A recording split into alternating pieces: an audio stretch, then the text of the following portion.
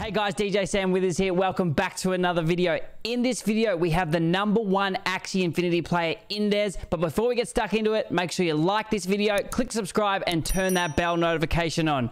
And enjoy. What are you wanting to do when you're older? You're obviously 17, very young, a lot to do. Is this competitive gaming up your sleeve, or what is it? Yeah, that's a tough one. Because to be honest, if you'd asked me that 2 years ago before Axie, I probably would have said I want to go to university, study something to do with economics. Not that that's completely off the plan for now, but I think I'll probably end up taking a gap year, traveling with some of my mates, and just doing Axie, either working remotely for a guild or something like that, or just following the competitive gaming or even content creation. Got to start recording a couple of YouTube videos again. Yeah, I know a lot of people actually hold out for your videos, and as soon as they see one uploaded, they all jump in it as quickly as possible. They're like, what can I learn? What does Indes know that I don't know? What's the meta? What can I flip? Yeah, exactly right. So it looks like esports is going to be hopefully a big thing for you, and I think you are definitely on the right track. So obviously once, I don't know what COVID is like there, but once everything opens up properly with esports, are you planning to do some traveling to go play basically in person at LAN events, or are you going to stick down that path? Obviously you are doing the gap here though. What are your plans for the tournament side of things for esports? Yeah, I would really love if there'd be some esports lands for Axie. Would definitely attend. I think there's the NFT New York coming up. Unfortunately, America have closed their borders for England at least, so probably won't be able to go along there. But yeah, anything Axie meetup wise, I'd definitely be up for. Yeah, I literally asked G-Host last week, and he's keen to get these big events sorted, or the tournaments and stuff. He's just literally waiting for unfortunately COVID, and I think I'm also locked in my country as well. So I understand, because otherwise I'd be in New York in November for the event. What does a typical day look like for Indes? 17 years old, I could imagine what I'd be doing, but what's the typical day look like for you? So I'll wake up, I'll eat, I'll go to school, get back from school, and then normally I'll have either a coaching session or an Axie GG practice session to get to, schoolwork or whatever to do in the evening, and then I'll either be breeding Axies on a call or helping or setting something up for my scholarship as well, which I do with 3 mates of mine. Okay, so basically it's school 9 to 5 like during the day, and then whenever you have spare time, it's a lot of Axie thing, whether you're coaching or your mates with scholarships or anything like that. Yep, pretty much, because at the moment for the last couple of years I've been injured, so I haven't been able to play sport. I used to play a lot of basketball, but tore my ACL, then got cartilage damage in my toe, and then after that I stretched I stretched my perineal nerve, so been out of action for a bit now, but hopefully once that's back, I'll be able to do a bit more sport as well. So basically you're very injury prone, or like you get injured a lot, unfortunately, recently. Yeah. Are you a clumsy person, or was it just unfortunate because of sports? I'm just really tall. I had Sever's disease when I was younger, so my bones grew too quickly for my tendons, so I was a bit more susceptible to picking up injuries, unfortunately. Hence why you're playing basketball. I assume you'd be 6 foot plus or something. Yeah, I'm 6'4". Yeah, 6'4" at 17. Wow. Yeah, no wonder you're playing. I'd be playing basketball as well if I could. Next question we have is, how many hours do you play Axie a day, or the Axie environment? And also a follow-up to that would be, if someone wants to go pro or go heavy at Axie Infinity, what would you recommend how many hours they put in and get the knowledge under their belt? Okay, so that's a tricky one, because at the moment I probably only actually play arena every other day or every 3 days. When I do play, I play for an hour and a half, and just push back up into the top 20, top 10 sort of range. But for anybody that's looking to improve and go pro or play competitively, I would say that you're probably looking at around an hour and a half a day, at least for arena. I used to play 45-minute sessions, and then 2 of those a day when trying to push up. But thankfully, the good thing about Axie is that once you do get to a point where you've played enough, you are able to memorize a lot of the calculations and things like that. So as long as you're good enough with the teams that you like playing, you can come back to it after a week or so. And it's not like another game where you lose the mechanical skill or something like that, and you have to play more actively. It is quite good in that aspect. So you're nearly at the stage, because you are the top 100, if not, you're probably more so the top 50, top 20. It's not now how many games you can get in to get more points. It's strategically, you're like, okay, I'm going to play this many games or enough just to get those points or stay where you need to, and then play at the right times as well. Yeah, pretty much. And it's also, if you're pushing as well, it's a good thing to play at similar sorts of times in the day, or at least when you're playing at different times, to get to know who's playing at that sort of time of the day. Often, even this season with so many people around, you will see the same sort of faces. And of course, that requires you to know how to play those matchups or play the same sort of team. So that's one that's always fun, to face the same guy 5 or 6 times over a couple of days and learn how you can make little dot plays in that matchup. Okay, so guys, if you ever hit the top 100, top 50 area, you are versing similar people, obviously, because there's only a niche amount. So you can sort of learn their names, learn their cards, the way they play. Make sure you write things down, and you can sort of get the edge up on them if you put in the time and effort. Very, very interesting there. Another one is tips for new players and tips for people who want to go pro. So we'll start off with, if you're a new player, what would your first recommendations is? You've heard about Axie online. You're like, what do I do? How do I get involved? What would your tip be for like what Axies to pick, or how to sort of get your Axie Infinity journey started? All right, so there's definitely a lot of good YouTubers that you can go to just for your initial research. I usually suggest Axie on the Moon. I would go for a little plug of my own channel as well if you're interested. But yeah, you really want to make sure that you've got a base understanding what kind of game it is. Am I going to enjoy playing this sort of game? You don't want to just go into it thinking, oh, I can make a nice return, I'm going to play it purely for that, because you might find that card games aren't for you. And that's the thing, Axie at the moment, it is quite a niche. So unless a card game is something that you enjoy, probably not the game for you. It is quite grindy at the start with adventure. But once you are past that, you know Axie is the game for you. I would definitely suggest making sure that your first team is balanced. You've got to have a nice rounded approach. You've got to have enough damage from at least 2 of the 3 of the rock, paper, scissors. So that's Bird Aqua, Beast Bug, or Plant Reptile. Normally, having enough Beast Bug is the most important thing, as most opponents will have a plant tank. And of course, you need to get through that in every matchup.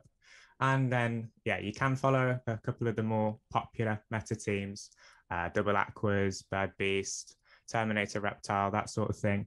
But normally, if you are coming in on a budget, you just need to hit enough energy gain, rounded damage, and then a little bit of outplay potential mixed in here and there. And there's a lot of good videos that will show different strategies that you can take little bits from and give the team building your own go. Yeah, so basically you need to have an all-rounded team there. Make sure you don't just have 3 Aquas off the start. Do a little bit of research before you jump into Axie Infinity. Make sure you understand the tokenomics, and basically you know what a plant is. Basically, and 9 times out of 10 will be a tank. So you guys want to just make sure you do a bit of research before you start investing in the game. Don't come in for money, and then be really well balanced and know some of the cards, so you're not like scraping for energy, and you know what's sort of roughly what's going on. I think a lot of the times when I first started, I hear about other people, they get so excited about the game. You're like, I just need a 0 breed and a plant and then something else I don't know. And then you sort of invest in all these 0 breeds, knowing that 0 breed is nothing to do with basically fighting or the PvP side of things, but it's something completely different. There is a very popular question, which I'm going to ask is, this is sort of like, there's no real answer to this, but we'll see if you might have one. Do you have a favorite card? Like, out of all the cards, I know it has to be comboed, but do you have one card where you're just like, I really like what that does? That is a tricky one. There's sort of different approaches I could take for it. I've always liked Cuckoo. Has been a move I've used across lots of teams.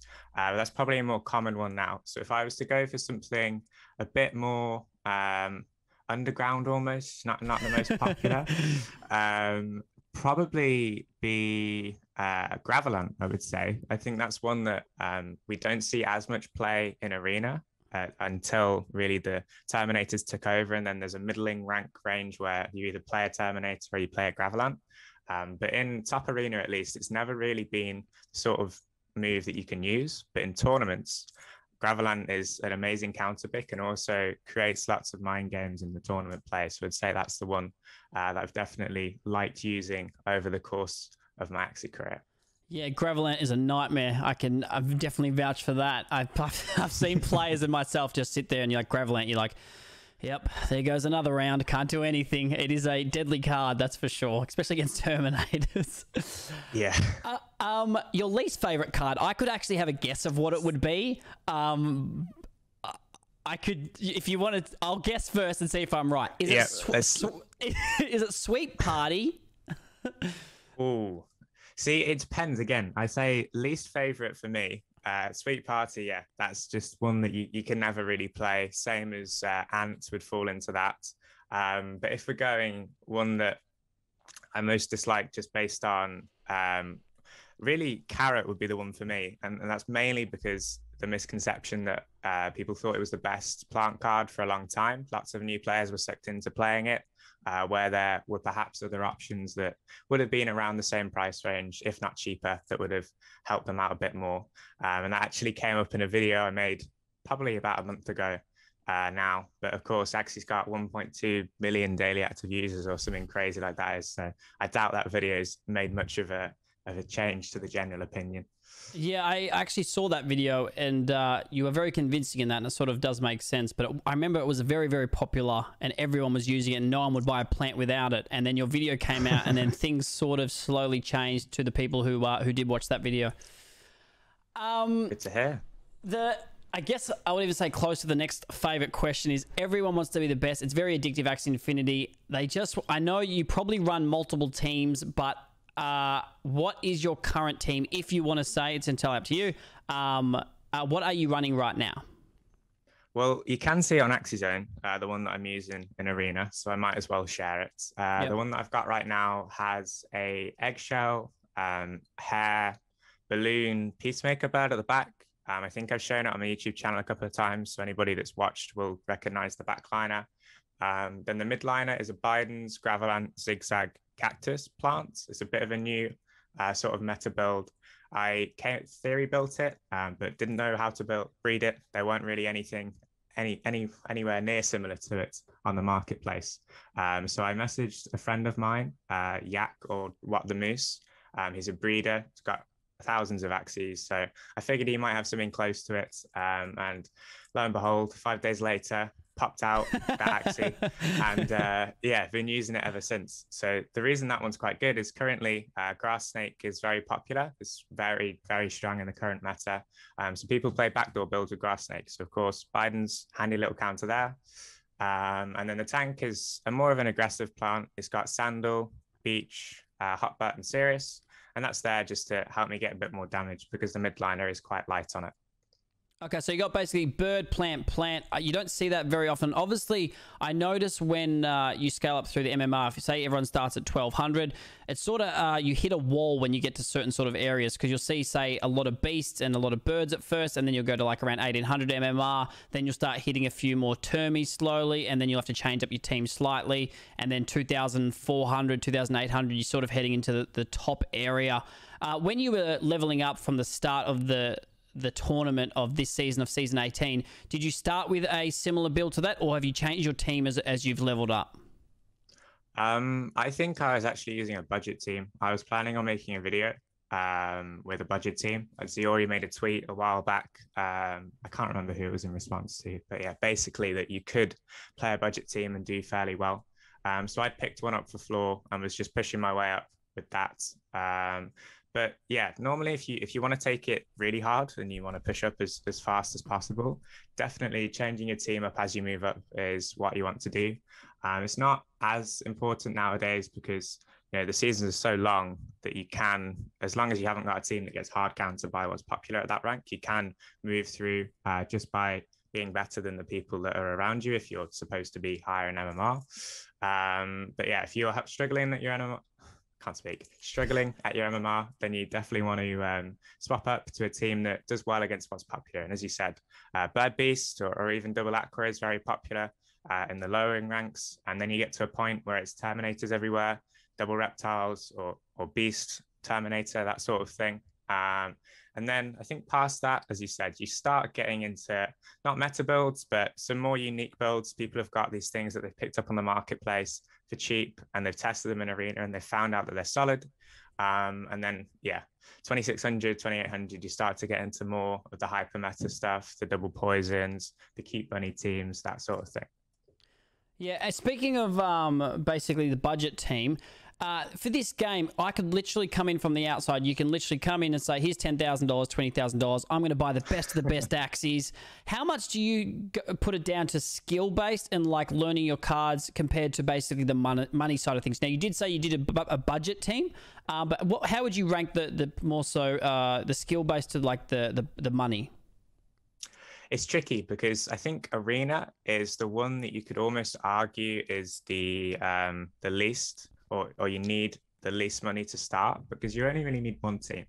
And there's been lots of examples throughout Axie where players, they've picked up this niche build for cheap, and then they've risen to the top of the ladder with it. I think the guy that won season 13 actually had a team of floor Axies, but he'd sort of picked them up over a couple of weeks periods. He picked something that was new, worked well together, and he managed to push up to number one.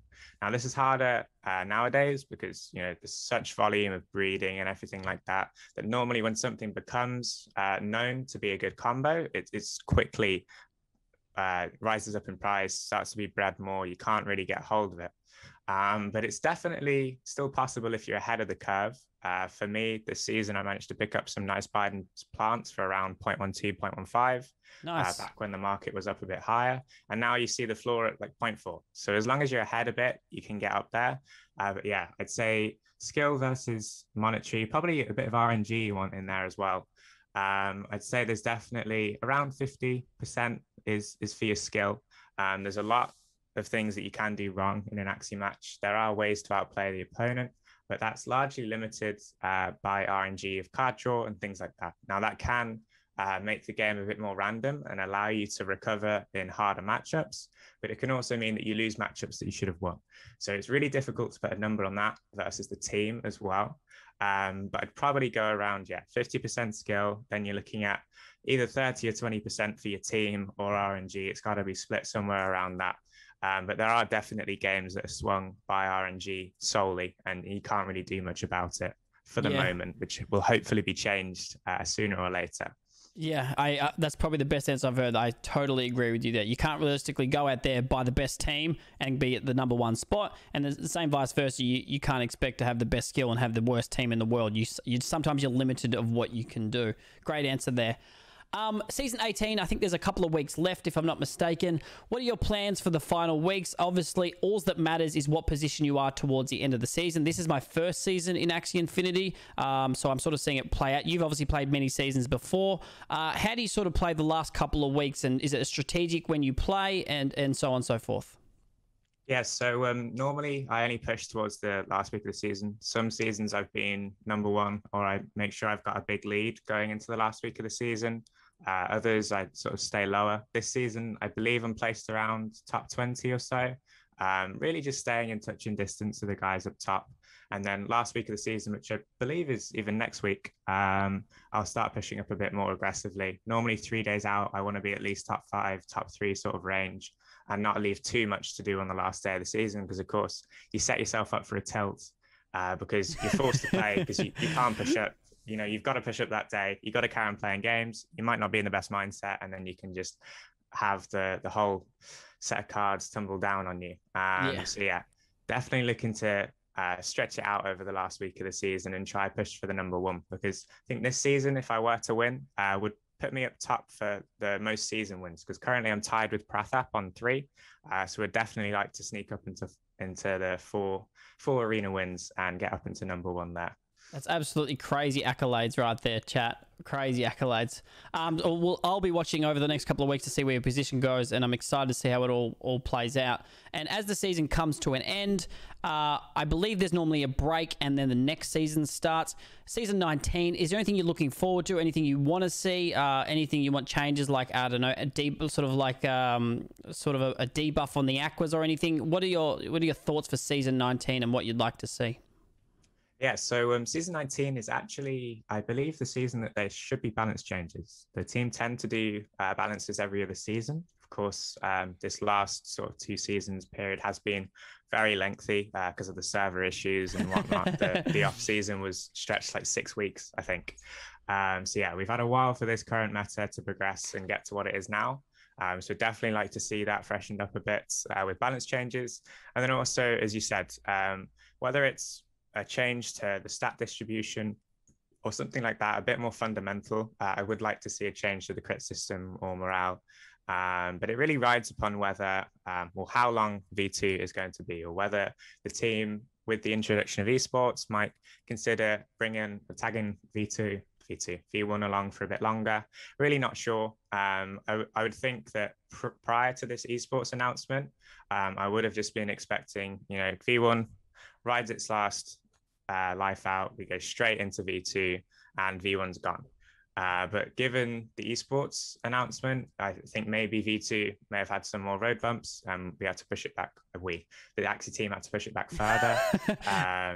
Or it was, maybe they're considering V1 still existing with V2. Whatever happens, I would hope that if it's the latter, that we'll see some changes at the end of, or going into season 19. Well, I did speak to Geos about a week ago. He has a similar outlook, depending obviously on many things, but he is looking to rebalance and do a bunch of things like exactly what you've said for season 19. So fingers crossed it goes through. It is blockchain, it is crypto. Sometimes roadmaps never sort of end up hitting their mark, unfortunately, but we'll have to wait and see. Speaking of basically you as a brand and everything like that, obviously you have, I believe you got a brand new camera. I know that you're now doing scholarships with your friends, your YouTube content, you're trying to stay on top of things and do school on top of that. I don't know how you do all this, but hats off to you. What is your scholarship program? What is your coaching all about? How do you gel this all together? What is basically Indes, and what's your plans for like the next 6 months, a year, and further down the line? All right, so I guess we'll start with the scholarship. My scholarship, very creatively named, is Indes Axie Academy. I run it with 3 of my IRL mates, brought them in right at the start, and we've been building it out since. We've got around 70 accounts that are split owned between the 4 of us, 20 accounts that are owned by somebody else, but we manage for them, one of my Axie friends, and then another friend of mine that also we manage their accounts. I think they have a further around 70. We like to pride ourselves upon giving solid teams, coaching our scholars, and also having a couple of incentive systems to try and basically gear them up to either buy their own teams or be fed into the Axie GG team, where they can take on a bit more of the esports and competitive side. And then my coaching, I do basically just private coaching here and there whenever I'm free. Over the summer, I was doing up to 3 or 4 sessions a day. Wow. It's pretty knackering. But now, of course, with school, I've had to scale back on that a bit. There's actually going to be an announcement coming soon about Axie GG coaching, where I have coached or helped some of our top players to learn how to coach people better. Some of them previously coached, some of them are new to it, in Axie at least. And they're essentially going to take on the torch from where I've been doing loads of sessions. They're going to take some of the load off my back. And then I'll probably only do 1 or 2 sessions a week, if that's whilst I'm still at school. Then, of course, the YouTube has been on the back burner for the last 3 weeks or so. Reacted quite badly to the COVID vaccine, so I was dead for about a week. And then I had school starting up again, so I had to be all prepared with that. But yeah, next week I'm looking to record some more YouTube videos. And then past that, we've got the tournaments. I represent Axie GG. We've been with them for a while. Chief, the owner or one of the owners of Axie GG, somebody that I've known for years now. He used to manage the team I first played for in Clash Royale when I was probably 12 or 13. So I've known him for a good almost 5 years.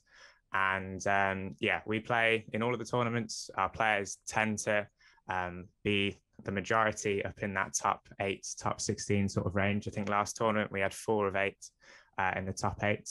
Wow. And yeah, that's pretty much what I do outside of that. I coach the team, or now with the new people coming in, manage to pass that off a bit more to others as well.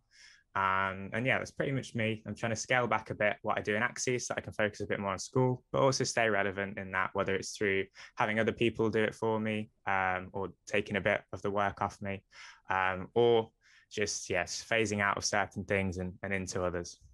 And then would your, say, 1 to 3 to 5 year plan is obviously so many unknowns for one, but are you looking at doing a big guild side of things, definitely go heavy in the esports, or is it just flip a coin at this stage? I think it's difficult to say, as you said, but definitely I think guilds will be a massive thing in LAN play. As we move towards that. And I would hope that along with esports and hopefully the growth of esports, we'll see really not a need, but, you know, a much bigger role for guilds. So I would hope that whether, you know, it's a contract or something like that through Axie GG, or even if it's just a stake in what we're doing, I'd have a nice little thing to fall back on there and be able to just explore other aspects. Hopefully the content creation will pick up as I actually record some YouTube videos. But yeah, I think that's pretty much it. Just seeing where it goes, making sure that I'm doing enough to keep up with everything in Axie and even other games as well. I think one thing that I definitely kicked myself for over the summer was not putting enough time into researching other games or other projects, because as we saw, NFT summer, it might not even be over yet, was pretty insane. Yeah, it has been a crazy NFT ride. I don't know if we're in a bubble. I don't know. It's just absolutely insane the figures that are coming out, right? So it sort of brings me to my next question is, are you looking at other play to earn games? Obviously you're very heavily focused on school and then obviously Axie. Is anything that like piques your mind in the play to earn area, or are you still sort of searching? I would say the only one that I've got sort of on a list that I want to start looking more into would be Foxy's. I missed the initial pre-sale. Lots of people had told me about it. Again, kicking myself, didn't look into it at the time. I see a common theme here of kicking yourself a lot. Definitely. But yeah, recently, I know a friend of mine, Dylan, who you've probably seen on Twitter. He does all of the dance NFTs, extremely talented. Still don't know how he does half of what he does. But I started speaking to him more recently, and he's been very big on Vox. He's been encouraging me to take a look into it. So that's something I'm definitely going to have a look at when I've got a bit of free time to really delve into it. I don't want to just half-ass it. So yeah, other than that, not really anything that is on my radar, or at least I think I'd enjoy as much as Axie, or even just enough to put some of my time into. And is it called Voxy, is it, or Foxy? Voxies, yeah, with a V. Oh, Voxies, so okay. As if it was Foxies, but with a V in, yeah. Okay, gotcha. And is that a similar card-based turn game, or? I think it's more, I read the website the other day. What's the name? Team something tactics. I think it's an RPG game. I'm not very clued up on gaming language or anything like that. Even though I do play Axie competitively, and I've played Clash Royale before that, I'm really not a gamer of sorts. I pretty much played sport all the time, then couldn't, so started playing esports a bit more. So yeah, don't ask me about anything to do with MOBAs or whatever that means. Yeah. Look, that was all the questions I found through basically Twitter and through the community here. Guys, if you're in the chat, please type in a question right now. We are coming to the sort of end of it. Somebody in the chat saved me. Sorry to cut you off, but Teamfight Tactics. That was the one. That's what I saw on the site. Yes. Don't know what it is, but yeah. Just to help anybody that was confused. I mean, I don't even know what it is, but I've heard the word multiple times. So, yeah. This is going to be really random questions, so I apologize. Again, it's going to be pretty quick. Answer them if you want to answer them. Don't answer if you don't. The first one I've seen here, is he single? Wow, chat, but go for it. Yes, I am. That does not mean anything. Just yeah. All right. Yeah, take that for what you will, chat. Some insights about floor axes, if you have a little bit of a thought on the floor axes. Yeah, so floor axes are definitely a tricky thing to sort of play around. If you haven't got much experience in Axie, or you haven't done a lot of research, I would suggest steering clear, or at least searching for guidance from other people that have been around for longer, or even people that do, team building sort of services if it's within your budget.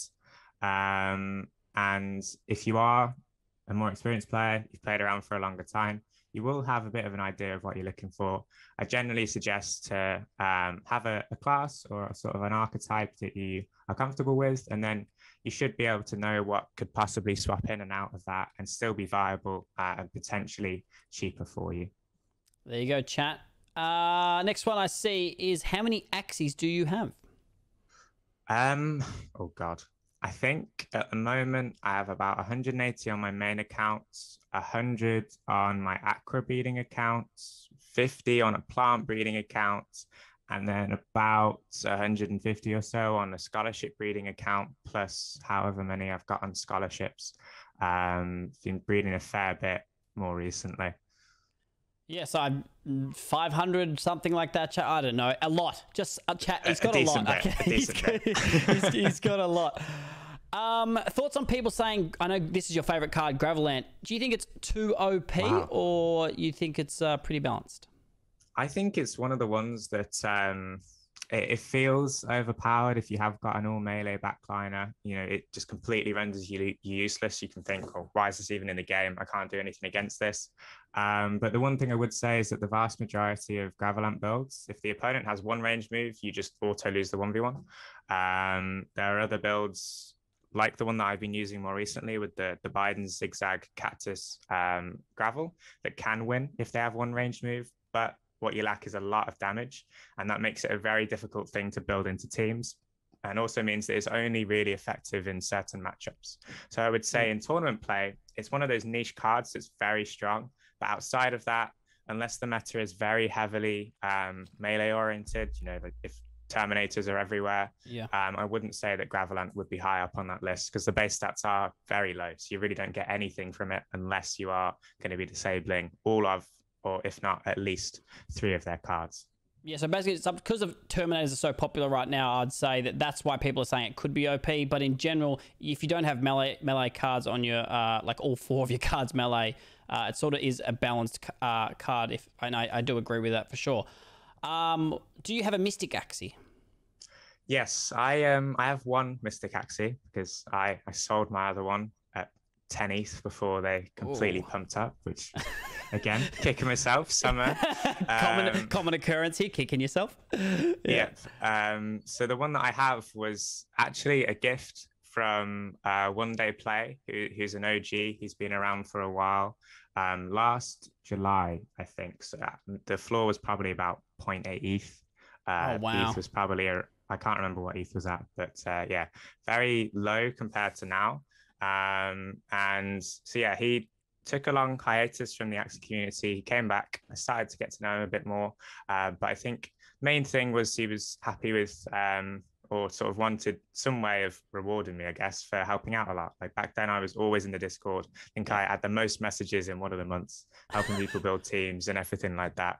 And yeah, he was at the time and still is a massive whale in Axie. So one Mystic, no skin off his nose, sent it over to me, and I'm very thankful for that. And fortunately, with it being a gift, it's probably stopped me from paper handing it because never want to sell it. So I've managed to hold on to that one. I had a second one for a time. I flipped 2 Mystics. One I bought for 3 ETH and then sold for 9 ETH on the pump before last of Mystics. And then I bought in when ETH was going high, everything in the Axie space was going down a bit, the normal ebbs and flows of the marketplace. And I think I caught it for 4 ETH and then sold it for, around 10. And that was just before everything shot up to 35, 36 ETH, whatever it was.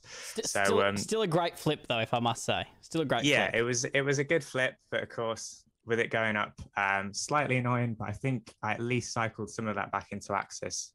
So Okay. didn't quite sting as much. Perfect. And we'll finish up with the last couple of questions is, one, do you have any siblings if you want to answer? And two, what do your parents think of this? Okay, so I have a brother and a sister. And then my parents, so of course I played Clash Royale before this, so they were already a bit sort of understanding of this type of thing, you know, with not being a career in Clash Royale, but at least, you know, you can make money on the internet. This does exist. Yeah. Axie at the start, you know, it was over lockdown I got into it, so a long sort of 5-month period, so they didn't really know all that much about it at the time. But then when everything started bumping, when ETH, you know, went up, it was sort of, they turned around and said, asked me what I'd been doing for my summer. I was like, oh, I made $5,000. And that was when they sort of started speaking to me a bit more about it. And my dad actually bought in March into Axis. He had a spare grand and he was like, okay, what should I do with this? Kind of get to know the sort of stuff that I was doing. Bought into Axis at $9 when it was up high. It then went down a bit, but he held on to it, learned from some of my mistakes. Clearly. He's not kicking himself. Yeah, exactly. And then I think he ended up selling it around $18. So he got a nice little bit up. Of course, got a lot higher since. Obviously, yeah. But he was still pretty happy with how he did. I think he ended up through various flips. He started with that grand, put it into Elite Coin 1337, that 5x or so. Then Axis, he got a nice double. So I think he ended up with around £10,000. So oh, wow. Perfect. He was very happy. Still messages me every day. Oh, why is Axis this high? I shouldn't have sold, that sort of thing. But yeah, they're very on board with it. I think the main thing for them is that they'd like me to have a second, you know, option. I'm still going to apply to a uni spot and defer it for the year. When going traveling, you know, I didn't think it's that likely of an option at the moment, but of course this is crypto, it's volatile, not completely set on this being, you know, the rest of my life or setting me up, because not in the position to do that, because I don't have enough in stable coins, unfortunately, yet. So yeah, that could still happen for me. And I think for my parents, yeah, as long as I've not completely disregarding school and doing really badly at school, that sort of thing, they're pretty on board with it.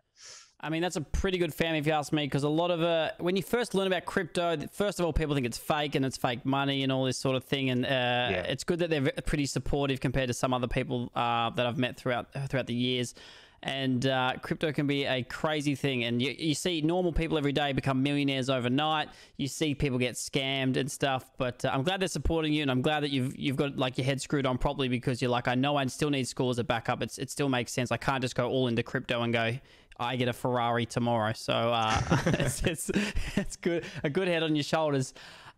Look, I think that's all the time we have for here, but look, what do you want to shout out for your social media? I look forward to your journey ahead as well. I can't wait to see what happens at the end of this season. If you literally need anything, please reach out to me whenever, if you need to promote anything or just anything in general. Basically, I'm here to help, and I'd love seeing your journey. So if you want to shout out your socials, and Nay, can you please put his socials in the chat as well? I really appreciate that. And yeah, for me, I'm on Twitter, Indes_AxieGG. And I also have YouTube as well, which is just Indes. And I will be uploading a bit more on that, looking to record next week. Hopefully, I have about 3 or 4 videos that I've been planning. So not going to promise every other day videos as I have them, probably the other videos, but looking to go, you know, at least 1 or 2 videos a week from now on. Perfect. There you go, chat. Now he's going to get his socials and put in. Make sure you go follow him on all his social media. He provides great content. He is the top player for a reason. He does his research. He puts in the hours. You've seen it. He provides value to a lot of the people. You saw him. He was on Discord for months doing the most messages. Take a leaf out of his book. If you want to be like Indes, follow the path that he has. And mate, I really do appreciate you coming on. Again, please reach out whenever you need something. I'm more than happy to help, and we'll be in contact, my man.